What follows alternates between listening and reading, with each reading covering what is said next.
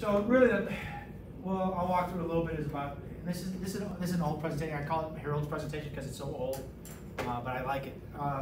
So this is, well, I'll kind of cover, generally speaking, the effects of non-condensables, what it means to your refrigeration system.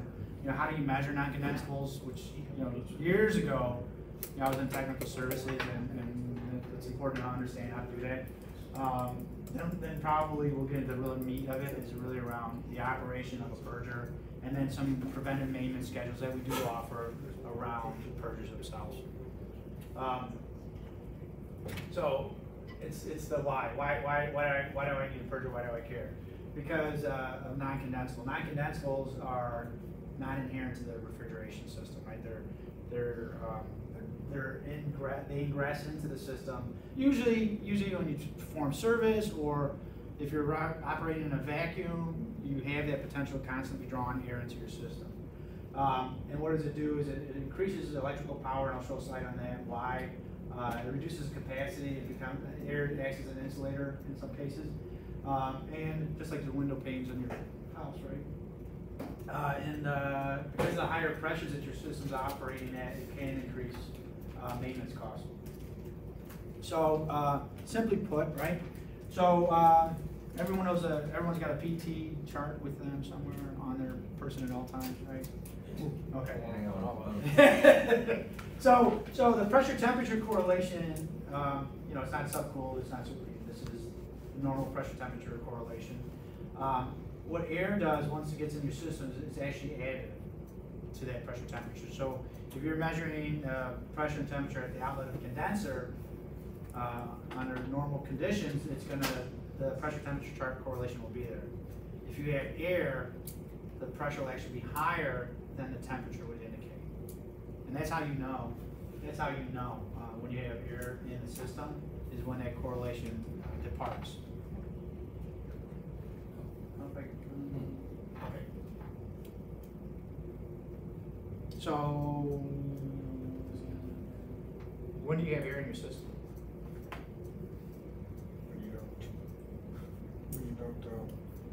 When you're not purging, your purger's not working. That's definitely one, right? Your pressures are, yeah. Some people think it's strictly tied to pressure. Hey, when my pressure's higher, I've got air. Well, what happens in the winter? Your pressures are going down. Do you have air in your system in the winter? Yeah. That's right, you're not getting out. If you're not, so what'll happen is, if most people, this is kind of silly now, but most people have purgers. You know, one time they did manual purging, or they had a manual purger. But the problem is here is, you know, the head pressure will build up to a point that's noticed by the operator, and he goes, oh wow, that's really high, or he has a high pressure cutout and trip out, and he says, oh, I better go fix that. Comes down, and he's got other things to do, and the pressure starts building up again, and comes down, builds up again. And this is not only true if you have a purger or you're doing manual purging, but it's also true if you're not maintaining your purger.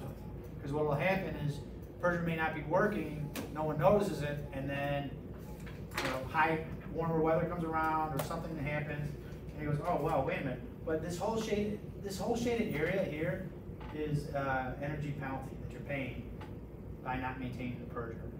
And you might not feel it because, oh, it's cold outside, but you're paying that price every day because of this excess pressure due to the non-condensables.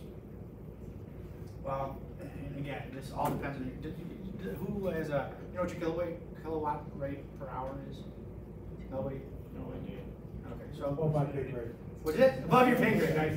So I mean, I think these numbers are from over the years. They've kind of been realistic. You know, you can negotiate contracts with the energy companies, but I think these, for fairness' sake, are reasonably.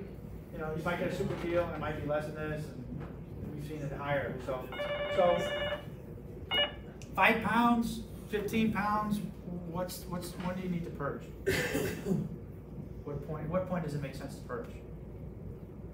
When you're above your normal operating. That's exactly right. Yeah, it's exactly right. You don't need to weigh. Don't wait, please. Because even at these very modest, you know, 5 pounds, that doesn't sound like a lot. It can add up a lot. And what if you had an extra $10,000 in your pocket? Would you want that or not? I mean, I would. Oftentimes, it's not 5 pounds. It's 15 pounds. It's 15 pounds, so it's a lot more than just a little bit. So Now this is based on 20 degrees saturated suction. What's your lowest suction out here in this group? Does anyone have minus 20, minus Negative 10. negative 10? Negative 10?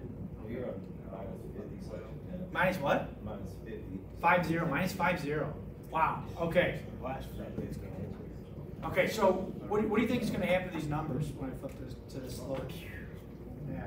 So those same numbers at 15 pounds up to $45,000 a year. And this is a very, very conservative model, right? So that's what it means. That's what it means when your purger's not working and you're operating at these higher pressures. It does end up being big money. So really, this is only to illustrate it's not enough to just simply have a purger. It's important that you maintain it. And that's because everything's working so much harder. Yeah, well, because the pressure has to work against a higher head pressure, so there's more energy required to overcome that pressure. Okay. That's why, yeah. This is just also, air's not a great thing because it's like the windows in your house, right? There's that gap in between the windows, the 2 panes of glass. That's the air, it acts as an insulator, Yeah, even not just the compressor, the refrigerant is affected too. Yeah, yeah. So, really, the good news is it's not hard to figure out, right? Do I have non-condensible or not? There's that pressure temperature. Let me there's probably a better picture here. No, I guess it's not. Maybe I have a better picture.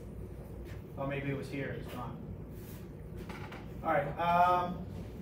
So, all right. So maybe I can talk you through this. It's easier with the illustration. So at 89 degrees Fahrenheit at the outlet of condenser, you expect to see 163 pounds. That's what you'd expect to see on the gauge. If you have 5 pounds or 10 pounds of non-condensable,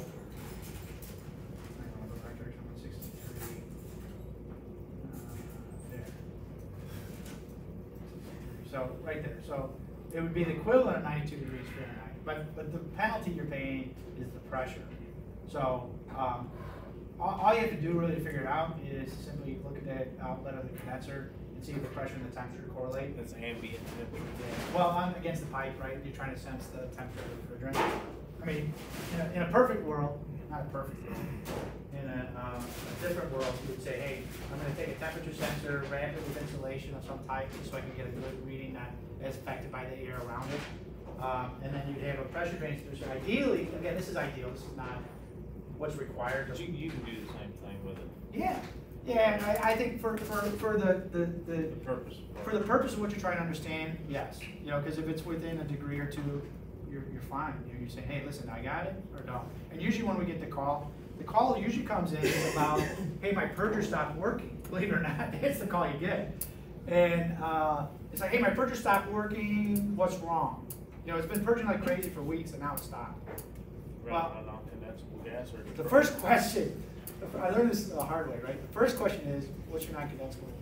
Or no, I used to ask when I was a pup, I'd say, hey, do you have non-condensables? Oh yeah, we got lots of them. Hey, we're operating a vacuum, we got lots of them. Oh, okay, well, let's try to figure out what's wrong with the purging. I learned not to ask that question.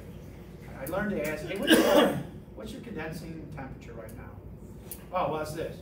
Oh, okay, what's your temperature, by the way? I'm just kind of curious. Oh, okay, now you see that 15-pound differential. Now you're right. There's something going on. Or oftentimes it would be they're within a couple pounds of each other, which is, to your point, could just be the difference in the measurement, right? So sometimes the purger doesn't release non-condenser because it's done its job, right? Other times it's because it's stopped functioning and you don't notice it until head pressures get high. You notice it when it's high. You don't notice it in the middle of winter. You notice it when it's high. But the way to be sure is to monitor it, right? Either you're doing it off your PLC, make it part of your routine, just as a validation. You can do it, and I'll show you another way. That looks like a simple little unit there. Ours is definitely more complicated. Yeah, this is, I'm trying not to turn any of it, really, if I sound like a salesman, I don't mean to.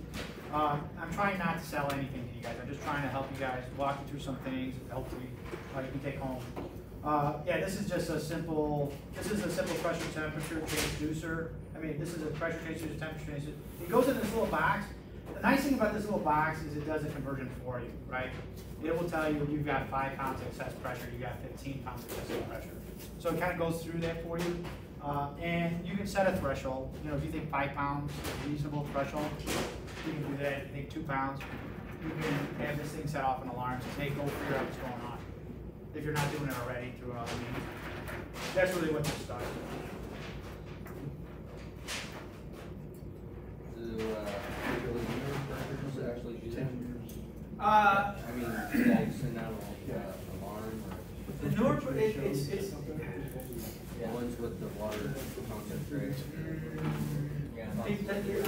no, not exactly. I would say not exactly, because it's not sensitive. The best way, yeah, there's different ways, right? So one of them, and I guess we can talk to it at any time.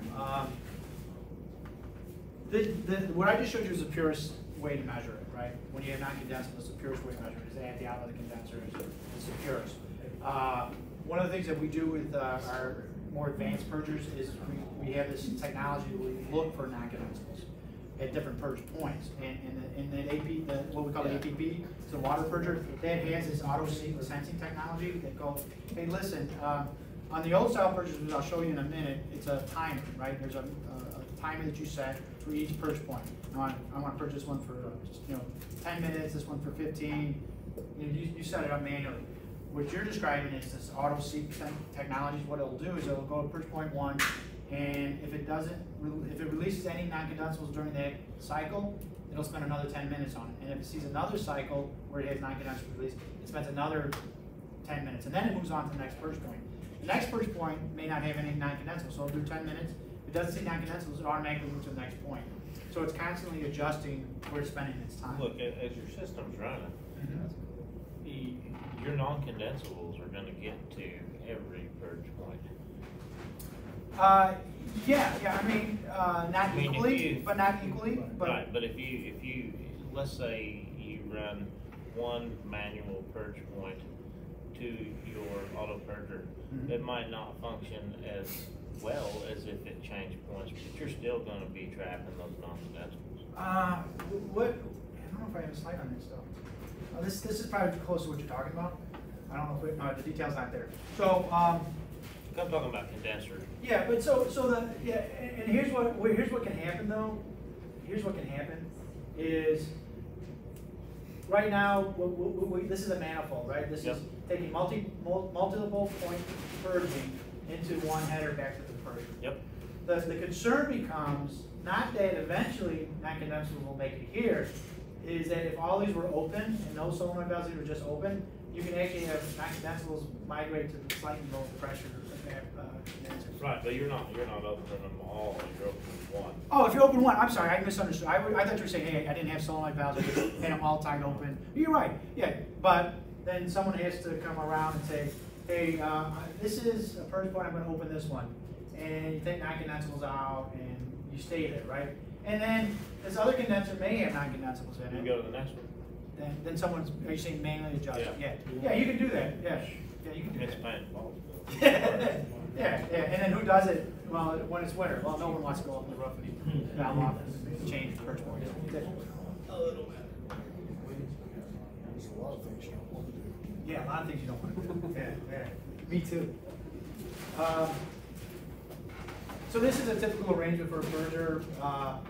When we say purge points, these are actual points on the system that we're collecting non-condensables from and bringing it back to one purger. And then the purger typically is a device cycling these remote purge points.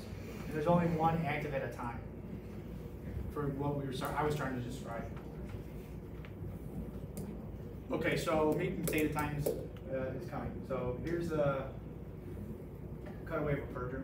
This is an AP purger. It's a little bit different than the APP. It's an additional collection chamber for the water. But the primary function of the purger, which is to remove non-condensables from the system, the approach is very, very similar on the air side.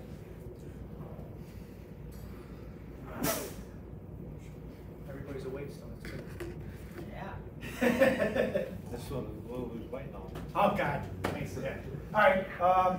Okay. So first point. Okay. So here we go. So there's a fill and cool down stage on the AP purgers, similar to what the APP has. So what we're doing in this stage is we're taking the high pressure liquid, bringing it into the purger, and there's a high side of the purger and a low side of the purger, indicated by the color. So here, everything in orange right now is the high side, high pressure side. Everything in blue is the low pressure side. So what we're doing in this fill and cool down, we're bringing liquid into both the high and the low side. We're trying to fill these chambers up with liquid. At the same time, we're cooling the purger down. I mean, it's open to suction, right? So I'll do this slower. Right? Sometimes I move this cursor a little too fast. Okay, so let's just follow the line. So liquid comes in, strainer there. This is an energized solenoid valve. You know, Phil talked about the pilot lights earlier. If you don't have them on your purger already, do it. Just add the pilot lights to all the solenoid. Because what you see, what I described here, solenoid 1, solenoid 2, if you have a purge point pilot light on there, a little beacon pilot light, it makes it really easy to troubleshoot the purger because you can see what's going on. And the pilot lights don't simply tell you you have power to that coil. It tells you that the coil is actually energized and creating a magnetic field. So you know that that magnet's pulling in that plunger that Phil talked about earlier. So in this stage, you're going to see this number 1 solenoid valve energized, which is allowing liquid to come into the high side, so it's filling up this chamber, which is an air collection chamber, and it's also flowing through this liquid level control and flowing to the low side. So it's filling up this chamber to this liquid level sensor point here.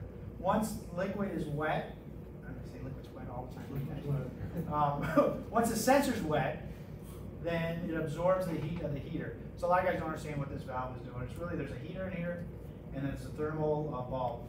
And so the heat expands the refrigerant that's in the charge, which drives the valve open. So when there's so the heat's there, it warms up the bulb pushes this thermostatic element on top, which drives this valve open. So right now, when you start up a purger, this thing's completely dry, right? It's warm. This valve is in an open position at that point. So liquid's coming through this liquid level control, filling the chamber. Once it reaches this heater element, it absorbs the heat, it cools the bulb, and then this goes to a closed position. Going around. And then, yeah, so that's to fill the low side of the chamber. On the high side of the chamber, what's going on is we're waiting for this float switch to make, and then we de-energize this number 2 solenoid valve. The only time you're going to see this number 2 solenoid valve open is during this cool down stage, yeah. And that's just to provide a vent to allow liquid to fill to the float switch.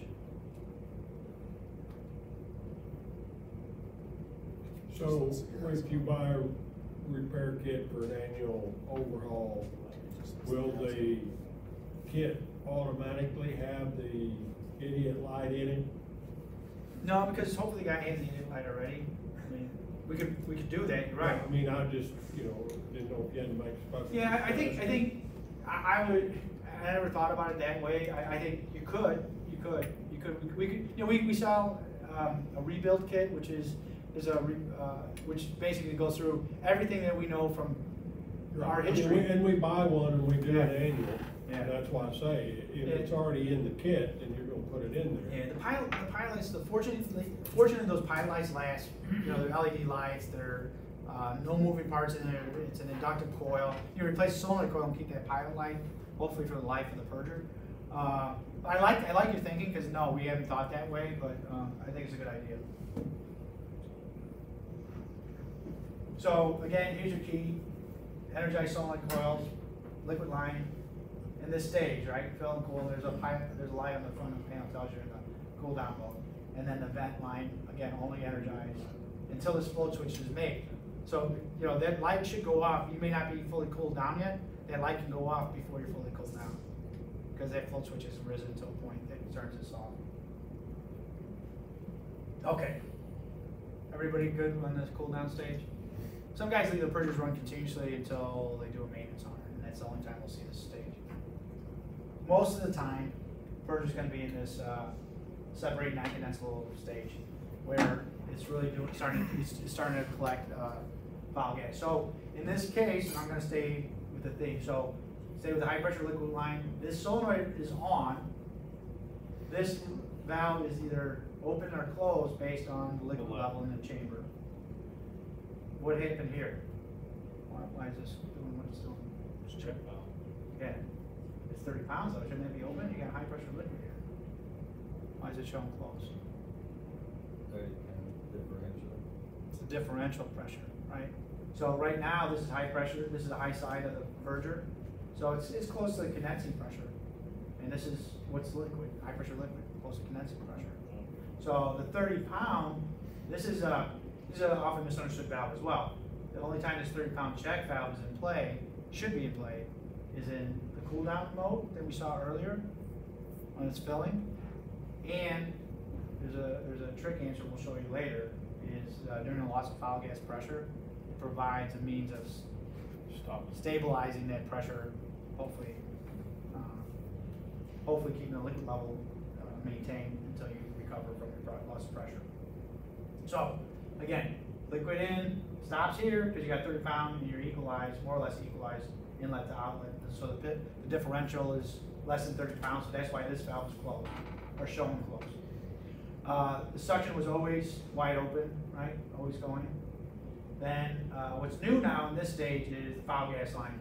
And foul gas is our term for a mixture of refrigerant gas and non-condensables, called foul gas. But as you migrate from these various purge points throughout the system, what can happen along the way? Some of that refrigerant gas can condense along the way. And you need to take non-condensables out of liquid refrigerant? Nope. Why? It's already condensed. It's already condensed, yeah, exactly. By definition, right? It's already condensed. So instead of tying up purger capacity with that, what we do is we have this stainless steel float wall drainer here. So any condensate that collects along the way is Liquid goes out. yeah, I guess where it goes. Most useful place on the purger is on the low side of the purger, so it provides liquid makeup. When you do have non-condensable, when you have condensed refrigerant, it goes right to work, right to work. Okay. So then we understand that now. So this is the foul gas solenoid valve, and it allows this high pressure gas that has non-condensables in it to go through this flooded bath of cold liquid ammonia. The colder the better. So and I think there's a chart on this too, but you want this ideally connected to the lowest available suction pressure you have at your plant. Because you talk about the correlation between pressure and temperature. Now think of it in the reverse direction. The colder I can make that refrigerant gas, the more refrigerant I'm going to condense out of that gas. That's the more effective separation. You can separate at all different degrees of temperature.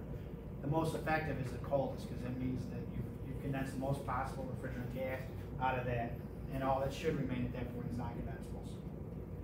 So, flooded bath, now we're condensing. So now from what was all gas, now becomes a combination of liquid refrigerant and non-condensables. So now it collects in this chamber where you'll recognize the float switch. If you've walked up to a purger anytime, you'll see this float switch. That's the air collection chamber, where as the non-condensables begin to collect, what happens to this liquid level? It depresses, right? The non-condensables depress the liquid level down. Now, if that was the end of the line, what would happen? We would collect and it would stop because it's not a continuous process, right?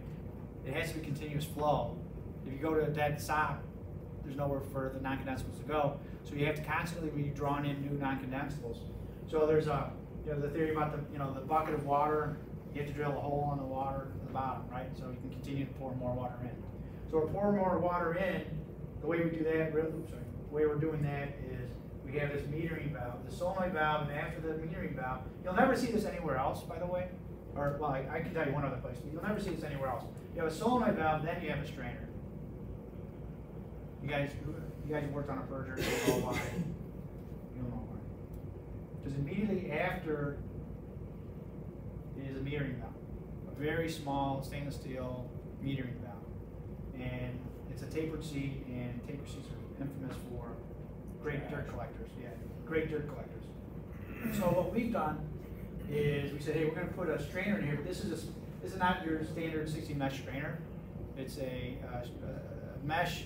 It's a 100 mesh with the stainless steel wool stuffed inside. So when you first see it, you think, oh my God, this thing's full of crap, right? It's not. It's actually stainless steel wool. So kind of leave it in there, guys, because it's there for a reason. It's to provide that extra filtration ahead of the metering valve. Okay, so now we're drawing liquid, and guess where we're putting that liquid? Right back to the low side. So this, under normal circumstances, the liquid that's been condensed off the filed gas actually becomes the primary liquid makeup to the purger. Really, in operations, that's what you would expect. And then this liquid level is just under, hey, if you've got really high condensables, that's when this thing starts to do more work. Go fully your gas out. Mm-hmm. Here? No. Oh, here. Okay. When you go up to where that orifice is, that number 5 solenoid, and then you got the meter valve, and then the orifice. Yeah, I actually got sent the wrong orifice in my last rebuild kit. Oh. I was like, what in the hell It was is going on? just Oh, rushing yeah. through? Yeah. Popping the top off of the. So I'll talk about that, not that, but I'll talk about that arrangement here in a second. So here we're collecting the non-condensables, but the level's not low enough yet to activate the switch. So that's why you don't see this energized. There's no flow here because we haven't collected enough non-condensables to do a release, a purge release. Here that solenoid 2 is closed. What's going on here, guys? What's this check valve? Relief valve, right? Yeah, it's an internal relief valve, high to low relief. It's not a ASME vessel. This is not an ASME vessel, therefore it's not code required to have an atmospheric relief. You can choose to do that, not a problem, but it's not required. So we have a high to low. So if the pressure gets too high, it'll vent to suction. And that'll become important later if we talk about troubleshooting. But I just wanted to point it out now since we're following the flow of the gas. Okay. Here, let me know when you're at a good stopping point. We can. I'll tell you what, I think what I'd like to do is get through this slide because this kind of walks you all the way through the purger operation, and then we'll take a breather, and then I'll go into deeper troubleshooting, right? Okay, so now we've had a chance to collect enough non-condensables that the level's been depressed, and at that point, then we see a couple of new solenoid valves come into play. So the number 5 solenoid valve, which is the purge gas solenoid valve, is energized. It goes through that orifice and check valve to what we famously call the bubbler. So this is now non-condensable air, basically air, mostly air, non-condensable gas. And it goes through the bubbler.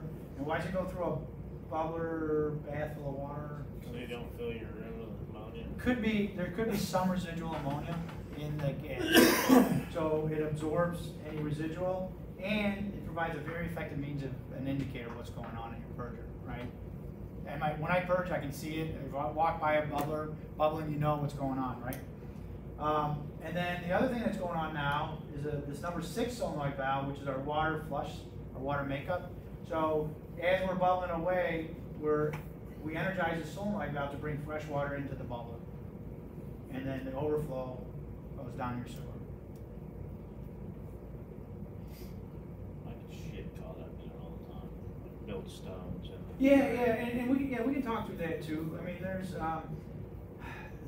if you got really hard water, you're dealing with real hard water at your plant, or if the purger's not properly maintained, sometimes you get ammonia carbonate, and that'll look like mineral deposits. That's what it is. Yeah, it could be. So by the end of today, if it's not working, you'll hopefully have an idea of how to address it, how to fix it, or how to more important, how to maintain it going forward. So, Drake, sorry. We could take, this is a good time, good stopping point. Yeah. And then we'll come back and we'll do the rest of it. Lunch is here, so load up.